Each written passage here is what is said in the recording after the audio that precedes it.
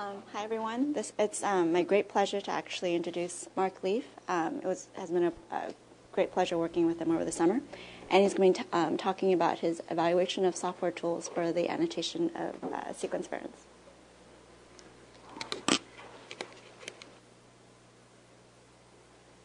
Thank you, Christina. So my name is Marc, and my presentation is titled Evaluation of Software Tools for the Annotation of Sequence Variants for Clinical Sequencing. So let's get into this rather meaty title and start breaking down some terms. First of all, what is clinical sequencing? Clinical sequencing is when labs such as the Knight Diagnostic Lab takes samples from a cancer patient's tumor and sequences it. They take that sequence, line it up against a reference genome, the human reference genome, and then use a variety of algorithms called variant calling algorithms to identify places in the sequences where there is variation. And these result in what we call variants. So the data set that I worked with for the summer consisted of 18 of these variants. And just to give you sort of a better idea of what exactly these mean, if you take the first row, you can think of the variant like a genome address. So for the first row, on chromosome 1, at that monstrously large number position, there is a C in the human reference, and in the sample taken from the tumor, there is a T. This is what we call a variant. And what do we want to know about this variant? That's exactly what variant annotation is. As you can infer from the name, it involves attaching relevant and useful bits of information to regions of the genome, so you can make conclusions about variants that fall within those regions. These annotations can include things like a basic annotation that was on the last slide, such as which gene does the variant fall into? Is this variant within a coding region? Things of that nature. There are also functional annotations. What biochemical function does this region serve? And the end goal of variant annotation is using this information to tie specific variants to various aspects of a disease, the disease progression, the root causes of these diseases. And if you've heard the term personalized medicine, well, this is essentially personalized medicine. Using patient-specific variation to infer unique methods of treatment and basically gain insight into not just the disease in general, but the disease specified to that patient. So my job for the summer was reviewing software tools that perform these sort of annotations. There are a number of these tools out there, and they all do different things. The first two tools, Polyphen and SIFT, are variant effect predictors. And what these tools do is take in a number of variants and will basically algorithmically provide a prediction about whether this variant will have a harmful or no effect on the protein that encompasses it. Another different category of tool is Hribar. This tool stands for Co-occurring Variant Analyzer. When variants are looked at, they're usually looked at individually, which is not a very realistic context. What Hribar does is look at all these variants simultaneously, which is a much more realistic take on what's going on. RegulomeDB is a database which consists of regulatory information. A lot of variants are provided mainly for coding regions, things within genes, within proteins, things of that nature. RegulomeDB is sort of gives you a broader scope of annotations. And the rest of these tools that I've sort of named whole genome annotation suites are sort of a mishmash of these features. They sort of combine functional effect predictors with information aggregates and sort of assemble a number of different annotations as well as providing some sort of interpretation of these annotations. So when I was reviewing a tool, there were a number of considerations that I focused on. The first was the usage model. Is there a website for this tool? Is this a command line tool? Do I have to download anything? Things of that nature. Ease of use was another big one. Do I have to have a working understanding of the Perl programming language to configure this tool? Do I have to download hundreds of gigabytes of databases onto my computer? Do I need a lot of training in genetics and biology to interpret the results? These are all very important considerations. Data security was another big one. Since we're working with patient data and it's very sensitive, we'd rather not have it lying on a strange server somewhere just because we queried a tool. Speed was another important factor. My data set was only 18 variants, but variant calls can produce millions of variants potentially, so being productively annotating these variants in a timely fashion was another very important consideration. Annotations provided was also very important, obviously. Which databases is the tool using to aggregate information? What sort of annotations exactly are provided? And finally, a uniqueness factor. And the uniqueness factor was something that I really focused on because a lot of these tools have overlapping function. They pull from the same databases. They use the same scores. And so a unique factor characteristic about that tool was something that really made it stand out, as there was a lot of overlap in functionality. So my method was pretty straightforward. I would read the journal article written by the creators of the tool. I would read the tool documentation so I could better understand how to use the tool, how to interpret the input and the output, things like that. I would then use the tool to annotate my data set of 18 variants. I would collect notes about these annotations, and I would compile the findings as a PowerPoint presentation.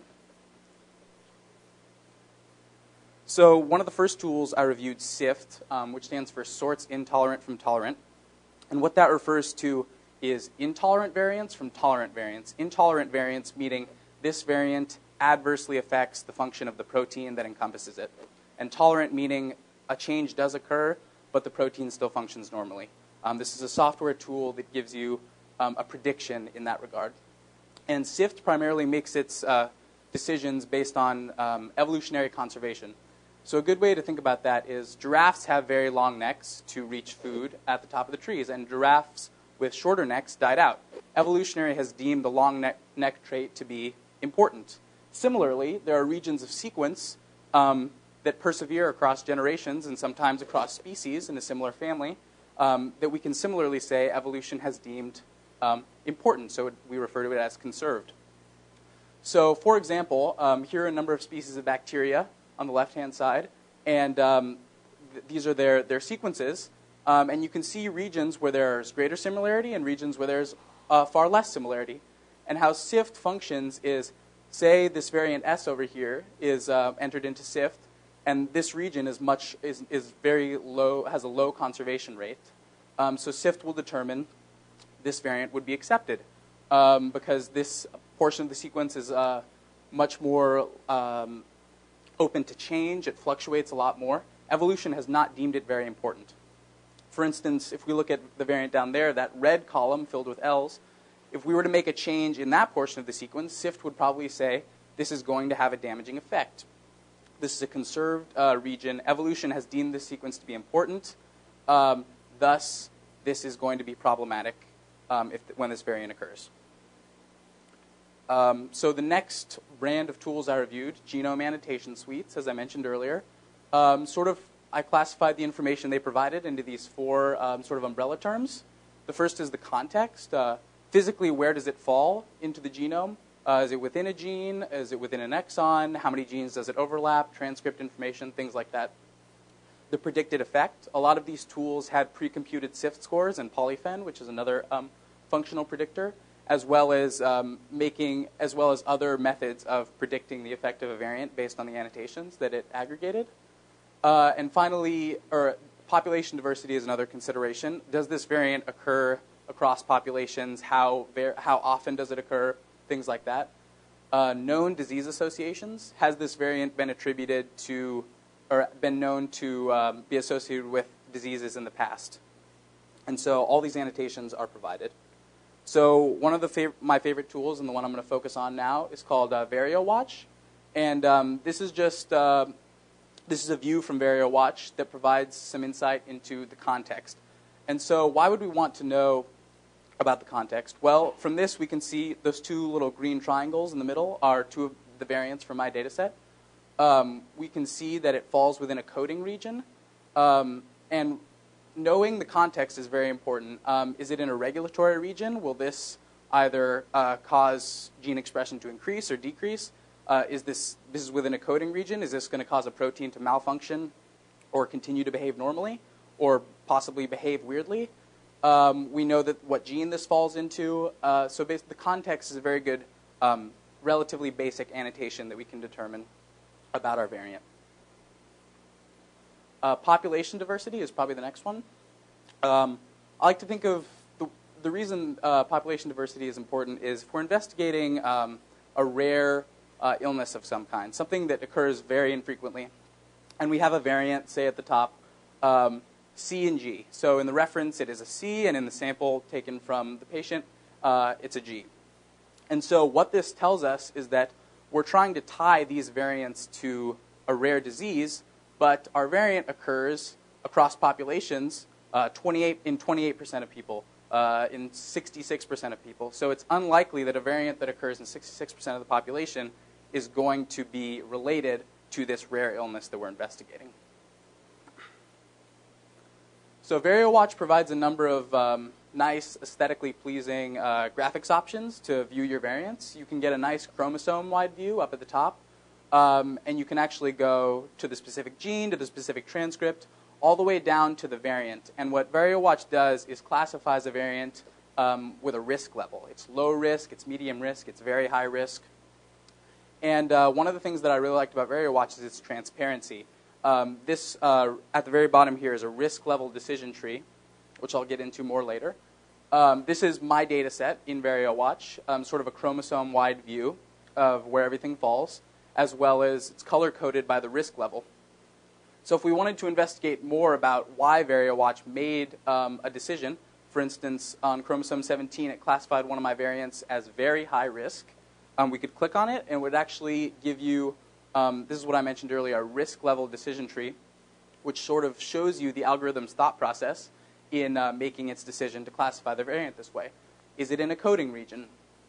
Yes, it is. So is it a non-synonymous change? Non-synonymous means that the nucleotide change affects the amino acid, so the protein sequence actually changes. A synonymous change changes the nucleotide A, C, T, or G, but does not affect the protein sequence of amino acids. And finally, is this a nonsense mutation? Nonsense mutations are when a premature stop codon is formed, which means that the protein is basically, its manufacturing is halted early, so it can be malformed and will probably malfunction. So we can see VarioWatch, there's a lot of transparency in this tool. Some of the tools would just spit back, oh, this variant is high risk, and then you really have no way of determining where that decision came from. And VarioWatch had really good transparency in that regard. So at the end of the summer, I was asked to sort of aggregate information from the various tools and make a conclusion about each variant as to whether further investigation was needed. And so basically, here's one example. The one I just showed you, the nonsense mutation, this is that variant. You can see that both SIFT and Polyphen identified it as damaging due to stop. VarioWatch classified it as very high risk. And SNP-Nexus, another one of the tools I reviewed, reported that this variant had been previously associated with a number of cancers. So the consensus here was pretty easy to determine that this variant was probably worth continued research and investigation based on the conclusions of a number of tools sort of agreeing that this was a potentially harmful variant. But it wasn't always that easy. There were times when the tools would disagree with each other, which is where VarioWatch's transparency was very useful. So here we see SIFT and Polyphen both reported this to be a synonymous mutation, meaning once again that the nucleotide changed, but the protein sequence remained intact, and so no adverse effects were predicted. But RegulomeDB, which was, as I mentioned earlier, a tool that aggregated regulatory information outside of the coding scope, reported that there were some elements there. And similarly, VarioWatch reported that this was a high-risk variant. So going into VarioWatch's decision tree, we can actually see that it agreed with regulatory DB and that there were some regulatory elements being affected. So all in all, I mentioned earlier, but VarioWatch I found to be the best all-around tool in terms of usability and annotations provided. It was a nice medium. SNP-Nexus provided the greatest number of useful annotations, but wasn't the most user-friendly. And SIFT Polyphen I determined to be really excellent first steps for giving you an idea of functional significance of a variant. Finally, I'd just like to thank Christina for being a wonderful mentor and teacher, and the DMICE for giving me this opportunity. Thank you very much. Does anyone have any questions? Yeah. So when you identify these variants, who's the user that you want to convey this to, and what do they do with it? Is it researchers who are studying these things, or clinicians who may alter their therapy based on genomic findings, or both? Right now, these tools are used in research, but have not reached the clinical level of use yet. This comes from the fact that a lot of these annotations provided and a lot of these predictions are exactly that. They're predictions. So they're more, it's more giving the researcher a bunch of clues with which they can use to make their own conclusion, rather than definitive evidence for a variant. This variant causes this disease in that nature. So right now, this is primarily for researchers. Yes.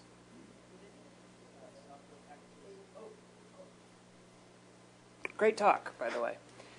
Did any of these software packages handle variants other than like single nucleotide kind of variants? Yes. The co-occurring variant analyzer that I mentioned briefly handled insertions and deletions.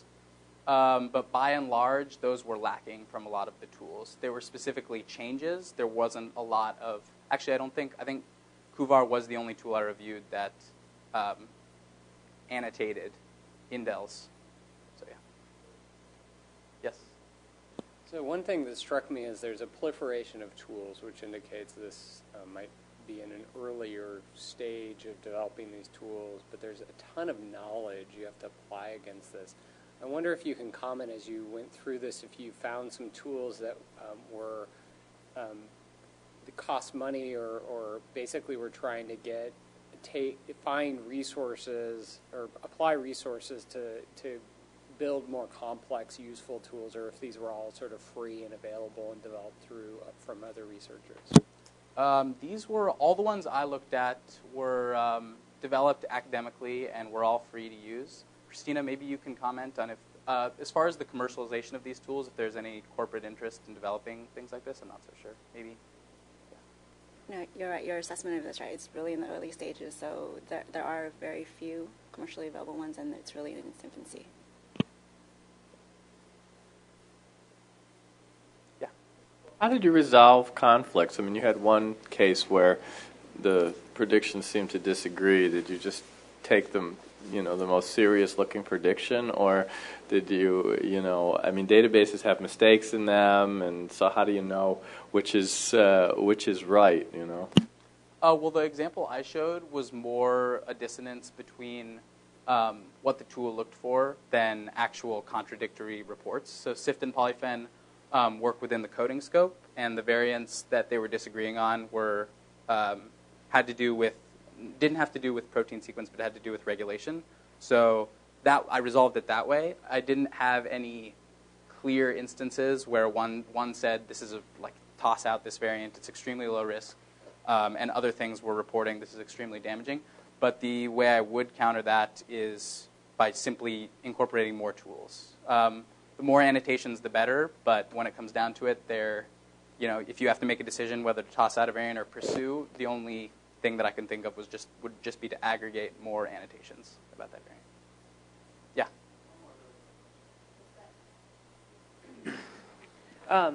In any of these tools, did you notice if any of them did a good job with kind of keeping track of the provenance of kind of where the annotations are coming from? So, well, actually, I didn't mention it, but another reason why VarioWatch was my favorite was because I can go back. The tree that I showed you, at any point, for instance, if you were to click on the coding portion, it will actually provide a reference to it will take you there to the database, to the tool that it used, and this was very useful, tantamount actually, because I mean these could all be where is it getting this information? Very important. So if you want to find out, there's a motif that was diminished, it would take you to the tool or to the database where essentially like a citation. So every step has a citation in this tool. Does that get saved into some kind of final output file that you can go back to later on? This is the online interface, but there are downloadable .tsv files that do contain this information. Yeah. Anything else? Yeah. Did you code mostly in R, or did you have to use Perl? I didn't really have to do much coding work. I poked around in the code of a few of these tools. A lot of them are written in Perl, which is a very popular language in bioinformatics applications. A few were written in Java, and they advertised that fact a lot because it provided a considerable speed boost over other tools using one of those main programming languages. But I didn't have to do a lot of coding this summer. Yeah. Thank you very much.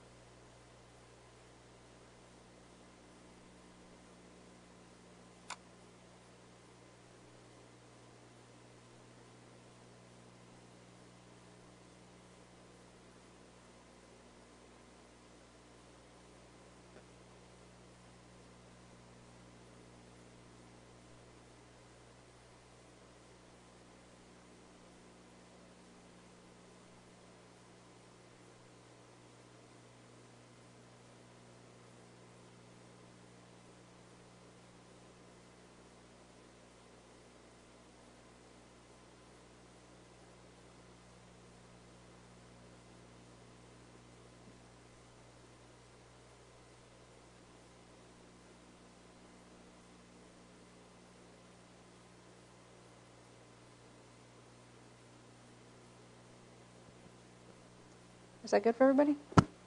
All right.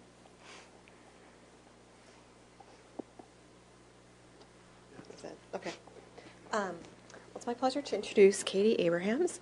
She has worked this summer as a summer intern on Karen Eden's grant, and I have worked with her on the programming aspect of this grant.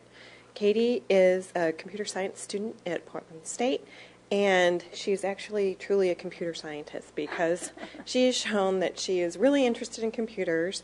She is an excellent problem solver, and she picks up new technology probably about as fast as anyone I've ever met. So she's going to tell you about what she's done this summer to help with the mammography decision aid that Karen's group has been developing. Oh, thank you so much, Michelle.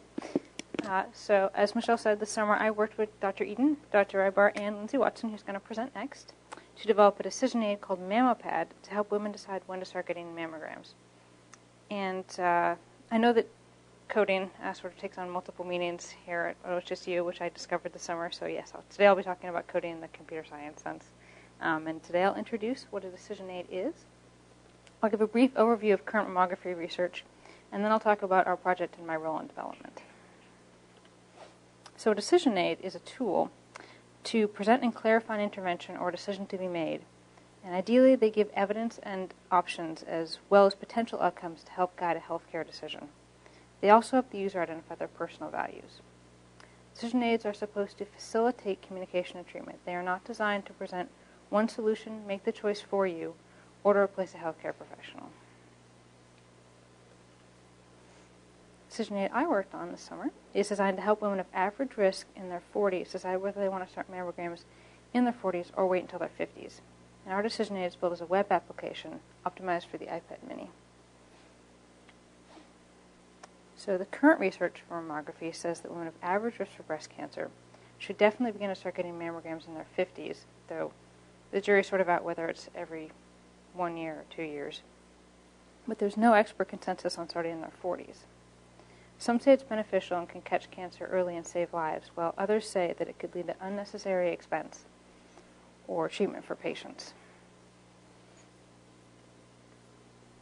So our app presents information in the form of text and graphics, so users can make an informed decision based on their values and current evidence. These two graphics, as well as the image on the previous slide, are an example of how we presented evidence to the users. These two graphics on this screen present statistics supported by an image, we wanted to show the information in multiple ways to reinforce it and to make it easy to understand. In this case, it contrasts the risk levels of average-risk women for getting breast cancer in their 40s versus in their 50s, as these two graphics show that risk doubles over those 10 years. So my role in the project was to test and write portions of the application, which involved a lot of HTML, CSS, and JavaScript. And I also helped to revise content. So computer science is full of abbreviations, and a lot of which are opaque. As I mentioned, for Mammopad, we used a lot of HTML, CSS, and JavaScript. I wanted to give a quick overview. Probably some of you may be familiar with these, but just in case, I don't want to talk about a lot of acronyms without anyone knowing what I'm talking about. So HTML is a language for creating websites. It's the skeleton and styling of a website, and it provides underlying structure and formatting. CSS is a language for configuring and changing the look of a web page. It's what makes a website look nice, and it's used to kind of streamline the design process when you're making a web page. JavaScript is used to interact with the user or to create dynamic content. For our purposes, anything that needed to change after the page had been loaded in our app was done via JavaScript. For example, in an earlier version of our app, we had a sorting activity in which users sorted their priorities about mammograms and their health by clicking and dragging boxes on the page. And this was later changed to a selectable set of boxes. So for a simple example, the top image is a piece of HTML source code that was the basis for an intro screen in our app. Using HTML with no styling, the rendered web page looks like the bottom image, which is not too interesting. Now, up at the top on this page is a piece of CSS source code, which was also applied to that same intro screen. CSS uses rules applied to portions of a website to dictate styling. As you can see, the source code wasn't really designed with PowerPoint in mind, but I wanted to give an idea of the stark difference between the source code and product. And the bottom image is what the final intro screen looks like once all those HTML and CSS is applied. So using HTML and CSS, I modified the look of the app, adding features and making changes if the test users or our team found something lacking. Most of the modifications I made to the app were related to usability. We wanted the app to be straightforward, easy to use, and informative, even for women with limited technical or healthcare experience. We used feedback from test users and usability to determine what we needed to add or change. I helped with layout, changes in color or text, and also helped to implement some of the new features like a report or a glossary, which I'll talk about in just a second. So the report, to start off, is generated at the end of the application, so users can access information from the app at a later date. We output the report in PDF form with the idea that users can email it or print it for their own use, and the clinic can attach it to an electronic health record. And we also put a note saying you can bring this to your doctor, and then hopefully that would start a conversation about their treatment. So, on the next slide. This is an example of the first page of the report, a couple different versions. The first version that we mocked up was on the left, and then the current version that we're using right now is on the right. The report combines informational content with content specific to the user, such as their concerns or questions about mammograms, which the dynamic content appears in italics, if that's clear. And there were some surprising revisions when we made the report. In testing, in the interviews that Lindsey's going to talk about, women brought up the fact they didn't have a doctor, and so they were unsure what to do about questions related to talking to their physician. So we changed the wording to reflect that. There might just be general questions, and I've circled those changes on the report to make it a little bit easier to see. The report had some surprising challenges on the software side as well, since as it turns out, PDF generation isn't a built-in functionality for any of the languages we were using. But thankfully, people who develop useful software love to share it, and we're able to add in report generation using an external software library. Mark's speech reminded me the importance of documentation. Some of the tools we tried to use had very, very little documentation, so it made it very interesting to try and adapt those. And adapting already developed software to a proprietary tool can be tricky, so the report went through a number of revisions. So I mentioned the glossary earlier. I also helped with coding that. We implemented this to improve ease of understanding when people were using the app. If there are any terms they didn't understand, we wanted them to be able to just really easily, without stopping using the app, kind of be able to find a definition that was on in plain language. So these words that were in the glossary appeared as blue hyperlinks, which would trigger a pop-up when clicked.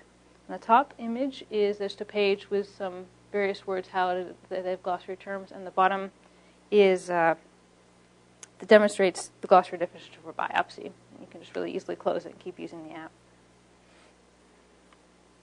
So I learned quite a lot this summer, both about programming languages and software development. I learned how to code websites and how to make use of user feedback while still keeping in mind the project's goals. Making the best use of feedback from app users can be deceptively difficult to do, especially within the timeline constraints of a project. And there are many, many steps for improving software usability. In our case, we wanted to write an app according to the decision aid protocols while still making it accessible to the target audience.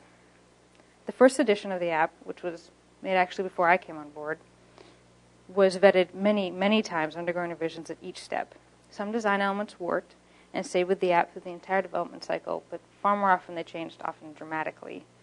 I learned that it's very important to listen to your users. They haven't been staring at the software for 6 weeks and not suffering from tunnel vision that comes from trying to perfect every little aspect of the software.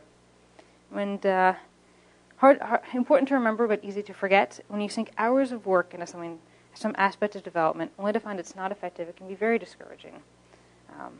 But listening to feedback and keeping the goals of the project in mind, which in this case, and in many cases, is to help people, it ultimately yields a much better piece of software. And also this summer, I was able to help Dr. Eden and Dr. Hribar with 3 other research projects, including data entry for a grant submission for the PCOR K-12 grant, survey scanning for a middle school project that was done earlier, and formatting a journal submission. I got to look into the exacting standards that govern academic research, and our projects are developed, revised, and processed. I'd never seen the development side of research. I'd really only seen what's already been published and available to the public. So this is a really interesting look into the world of academic research. I really want to thank the MammoPad dev team for working with me this summer, and my fellow interns for insight into their projects, and DMIS and OHSU for hosting us. Any questions?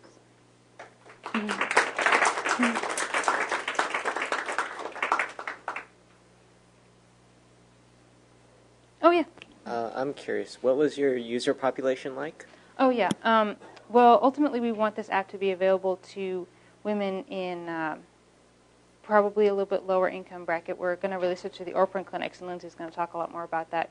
But the standards that we wanted to keep to for the app were plain language, which was 8th grade education. We're expecting a little bit of variation with the education levels of people that are going to be using it, but definitely rural clinics and that sort of thing. And this may ultimately get released to the public, but right now that's our focus population. Yes? So I think many of us can relate to your experience of staring at the software for 6 weeks or 6 years and being discouraged by people not understanding it. One of the challenges, though, that it seems you face, and you addressed this a little, but maybe you could comment on it further, is that there's so many different types of users. Everyone from a professional, highly educated woman who knows a lot about mammography and those sorts of things to those who are relatively uneducated. What experiences or what challenges did you find trying to create a tool for such a wide audience? Oh, definitely. That's a very good question, and I think that we definitely wanted to keep it very user friendly. So we erred on the side of providing more information. Whereas if women were very educated at mammograms, they may get information they already saw, but we really didn't want anyone to be in the dark. And for this, I think.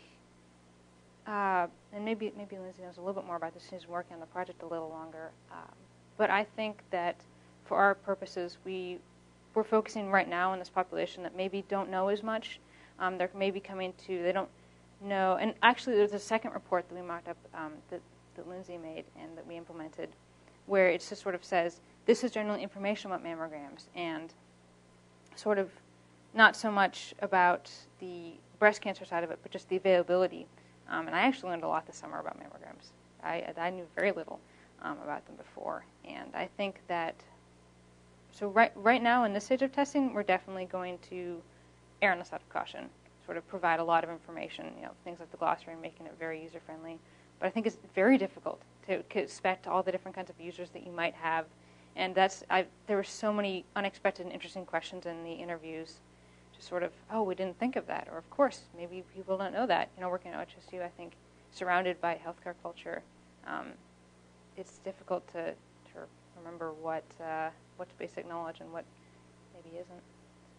So. Yes. No.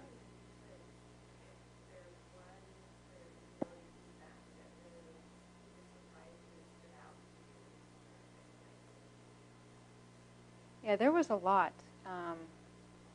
And I think both when just our team testing it, sort of seeing it, and what was really, I think, the most memorable probably was the graphics, which I know Lindsey will touch on in her presentation, because those are graphics and pictographs, and so I think they really stood out, and people said, oh, this makes sense, or oh, this doesn't, and I know that kind of fine-tuning those took a long time. But also as far as people, and the glossary, people just stopping and saying, well, what does that mean? I think I know what that means, but I'm not sure, and sort of adding in this plain language glossary, just sort of making it really easy for people to sort of, because I think the decision aid works best when people are able to really focus on what they think about mammograms, because it's a lot to do with defining their values and everything. And so if they're stopping and starting and second-guessing themselves, it's sort of difficult, I think, for them to remember why they're using the app. And I think, I'm not mistaken in saying that we really wanted people to feel very comfortable using it. When you're in a doctor's office and maybe really nervous about your mammogram or nervous about breast cancer, and I think, and at least for me, I really saw that we all wanted women to really feel comfortable, and making this application user-friendly. And even, well, that was the other thing, with the iPad, the varying levels of knowledge people had about this new technology, I think was surprising, because my second job is I work in a computer store, I work in a Mac store. And so I've been surrounded by this stuff for years, and stepping back and remembering that, oh, which button does this, and there's no buttons and there's no keyboard, and how do I use this? It's, of course, people don't know, and that was really interesting and surprising to me, to kind of step back and look at this technology and how we use software from a perspective of people that don't do it every day and aren't computer science students. So it was very interesting, if that answers your question. Great. Thank you.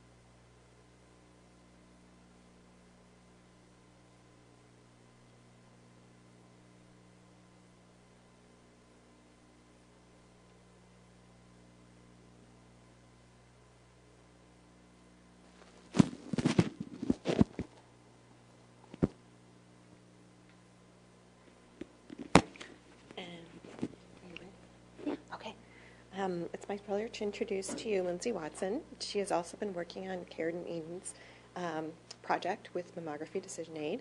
And Lindsey is a recent graduate of Washington State, and this is her second summer internship. And she's much more than an intern. She's actually a research assistant go-to person on the grant, and she just knows everything. We all go to her. So she's going to talk more about the project, especially with the cognitive interview piece of the project. Thank you. So, as introduced, I'm Lindsey Watson. My mentors are Dr. Hribar and Dr. Eden. This is, as she said, my second summer internship here at DMICE, and last year I did some qualitative analysis work with Dr. Eden with the original decision aid, and this summer I'm working on the development of the new version for the iPad mini.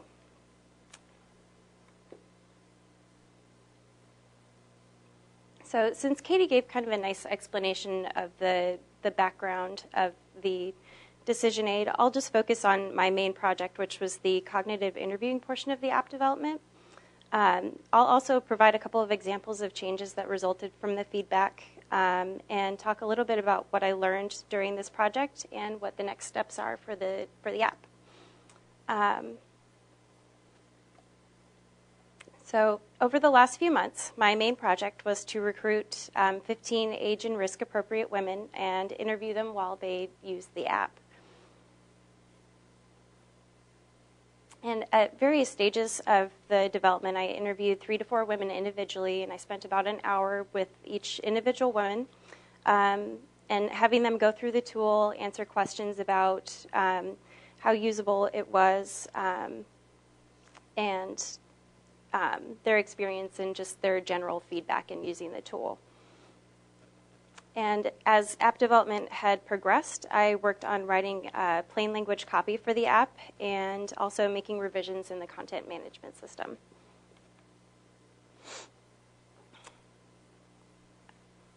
So for the interviews themselves, they were semi-structured. We used a predetermined set of questions, and then we also asked probing questions to clarify any comments that they made.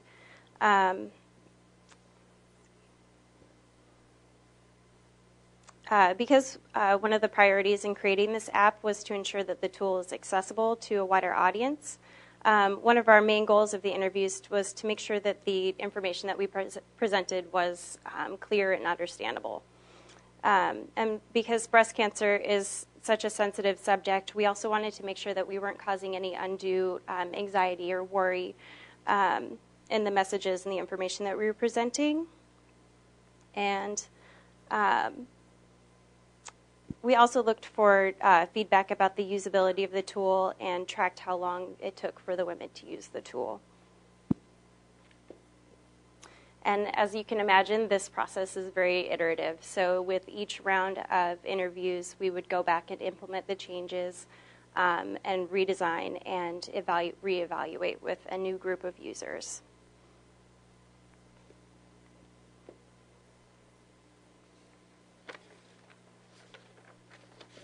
So just to give you an example, in the very first round of testing, we presented these 4 graphics depicting the same information about false positives and false negatives.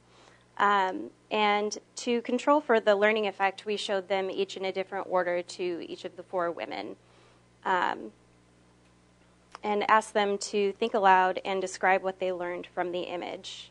And we got a lot of feedback from all of the 4 women about each graphic, from color choices to their emotional responses to the images.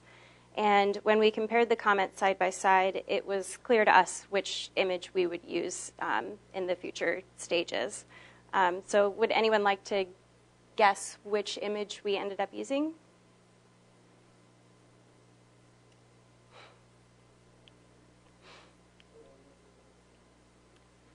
Bottom right? Yeah, you're right. So this was the first draft of many versions of what we're now using in the decision aid. At first glance, it looks like it's fairly clear. It presents the information, it gives the breakdown, and it looks like something that most people would be able to glean what we're trying to convey. But of course, we had lots of comments and feedback from the users, and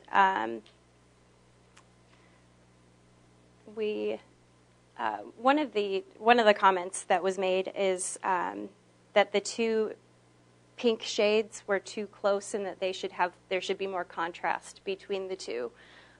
One woman commented that the boxes weren't balanced. They seemed off kilter, the 2 bottom boxes there. And someone also suggested that we use or that we provide the positive information first. Meaning putting the larger number of women that don't have cancer above the number of women who do have cancer. And so this is the most current version that we're using now. Most of the changes came from the user feedback. We added more specific information about the risk and age of the women being screened. We did end up moving the positive information to the top. We changed the colors so that there's more contrast between normal and abnormal. Let's see. And we also balanced out the boxes so you can see that there's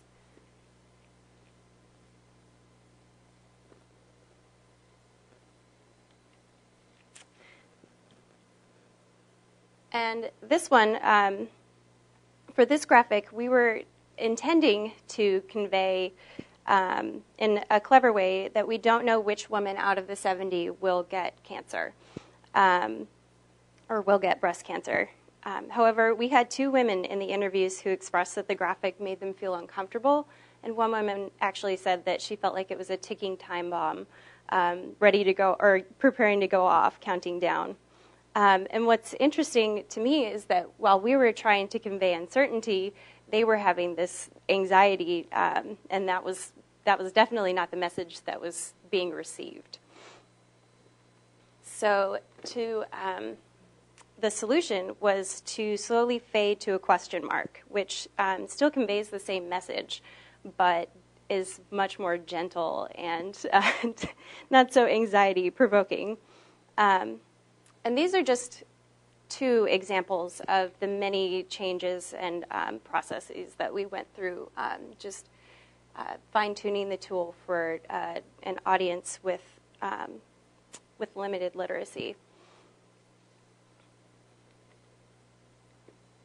Which brings me to what I learned over this summer internship. This is my first experience with app development, so I definitely learned a lot. I specifically learned that the app design process is very iterative and definitely full of surprises. And it was also fascinating to see how each team member contributed their own expertise to the development of the tool. I worked with a variety of different scientists, doctors, computer programmers, graphic designers who also have their MD. That was one of the most interesting parts, was seeing how everybody added their own contributions. And last but not least, I discovered just how difficult it is to translate complex health information into plain language. For example, I have here, if you try to define or explain a genetic mutation to somebody who has limited experience with genetics or might not even know what genes are,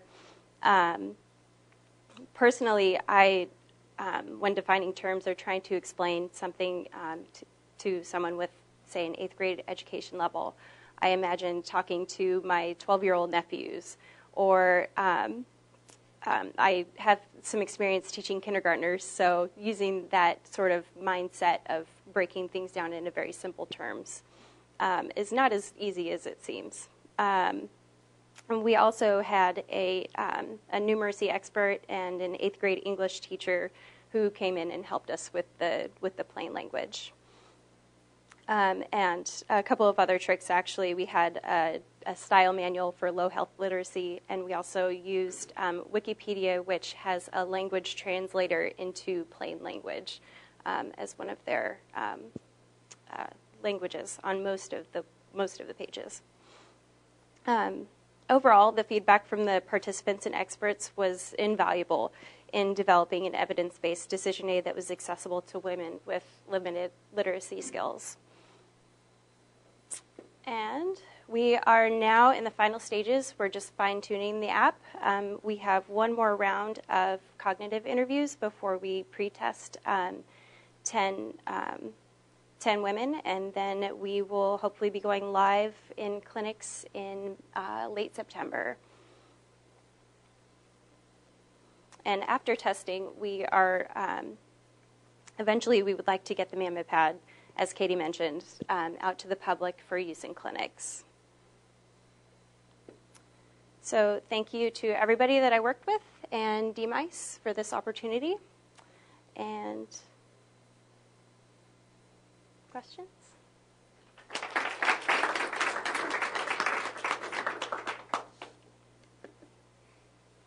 ahead. Oh. I have a question on the color choices. How do you colors have all kinds of, implicit meanings to different people. And I noticed, when you changed from the 2 versions of pink to pink and blue, the blue was the positive results, the negative test results, the good results, and the pink was the bad ones, And was that feedback from the users, or how was that decision made? Because it Right. seems, to me, it seemed a little backwards, but I'm not the target audience, so I kind of wonder how it was informed.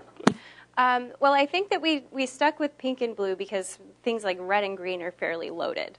And we wanted to stay away from that positive and the negative, because if you look at the graphic,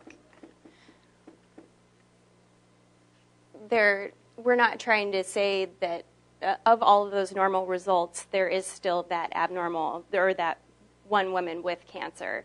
And with the abnormal results, 98 don't have cancer. So it's not necessarily a good versus bad that we were trying to get across, I guess would be.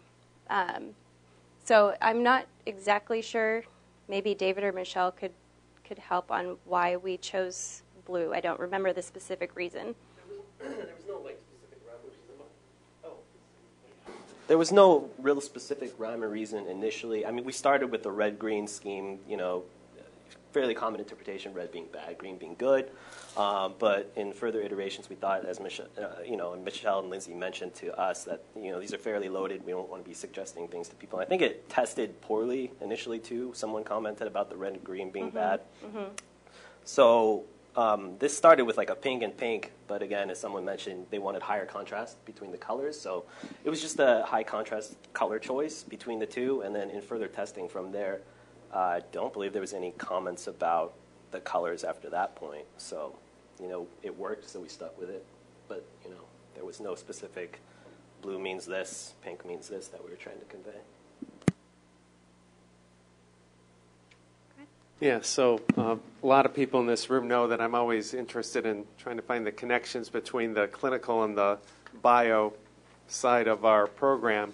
And I'm actually thinking of your comment about people having a hard time understanding what a genetic mutation is, and Mark's talk, because in the future, clinicians will be presented with multiple different gene mutations that are going to influence how we treat people. Mm-hmm. You have any thoughts on how you will convey that sort of information to patients, especially lesser educated patients in a decision aid?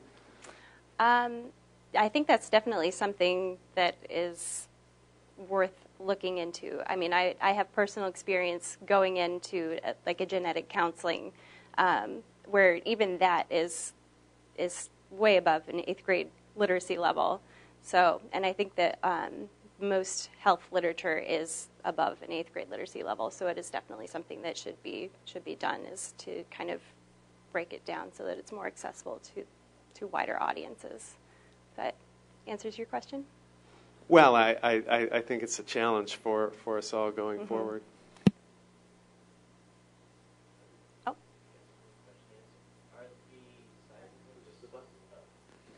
Are the sizes of the circles proportional, and does the size influence decision behavior? That second question is a really good question.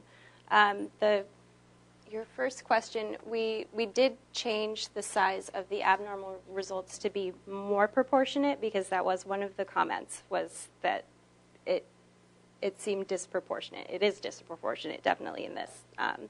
So we did make that change. I don't think that it's exact, but yeah. I mean, it's not exact. I was thinking about doing like this fancy mathematics and calculated the volume, circumference, and all that. But it would have just been like the screen space we had. If we made it that small, it would be hard to present that information. So it's not at all proportionate. Well, I think it's interesting because, scientifically you might want to present them as proportional, but if you're trying to convince users to act in a certain way or to act in a value-based way, then it might make sense to make the abnormal results bigger because the impact of that result is bigger for the users. Okay. Well, I think what we tried to stay away from is trying to guide them towards a decision. We're more trying to present the information in as neutral a way as possible. Could you tell us more, more about your cognitive interviews? Did you interview the same subjects more than once? No, we had different groups for each. We do have some women on our minds to bring back after we've made all of the changes. But yeah, it's been different groups each time.